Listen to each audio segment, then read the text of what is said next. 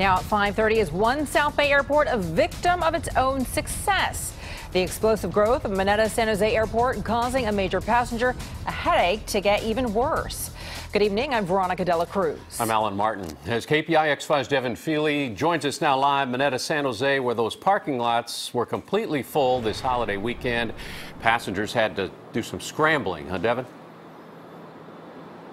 Yeah, that's exactly right. The airport has nearly 10,000 parking spots, but it just wasn't enough this weekend, and the problem only appears to be getting worse.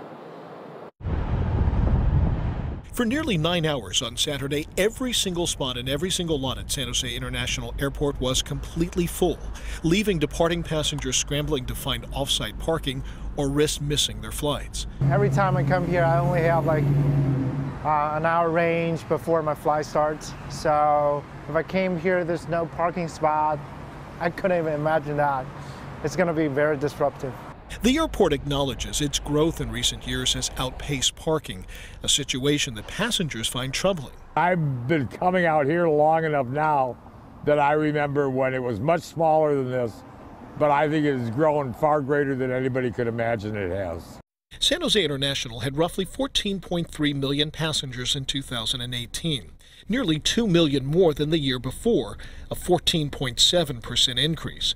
The airport says that real-time information about parking is available online, but for passengers who show up unaware that there's not a spot for them, the options are limited. I don't have any idea what they should do.